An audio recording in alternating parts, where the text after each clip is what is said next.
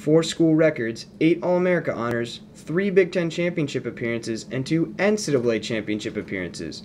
Those were the accomplishments of the 7 seniors honored Friday night as the Badgers took on NC State at the UW Natatorium.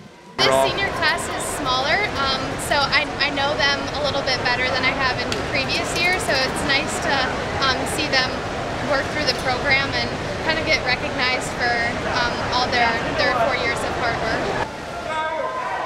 Wisconsin is focused on honoring yet another dominant senior class one last time in Madison. For us to come out together just feels really special, and it's crazy to be here right now. Like, this 4 years went by so fast, and I mean, it's not quite over yet. The Badgers now hit the road to take on Michigan and Minnesota next week after their second meet tomorrow, and will look to add more to the trophy case of this senior class. For UWBadgers.com, I'm Ben Cross.